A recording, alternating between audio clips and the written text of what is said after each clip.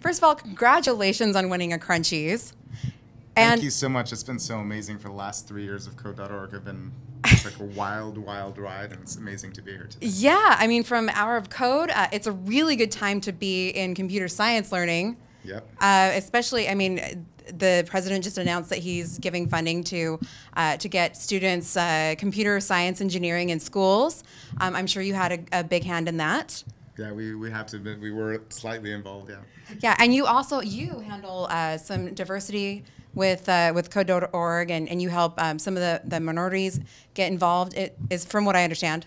Yeah, I think the thing that some people don't think when they think about everybody learning to code is that we really focus on everybody. And by everybody, it really means about changing what tech looks like in a few years. And it starts with school.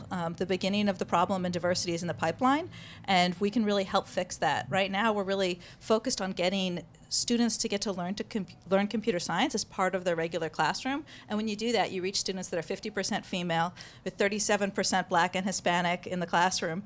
And we can really change what happens down the line if we start right at the beginning. And so we're really focused on doing that. So it's not just me, it's all of Code.org is about changing diversity in computer science. That sounds fabulous. I don't actually know why we haven't done that in schools before this time. I really don't know. Yeah. I mean, but it's a really good time to be in.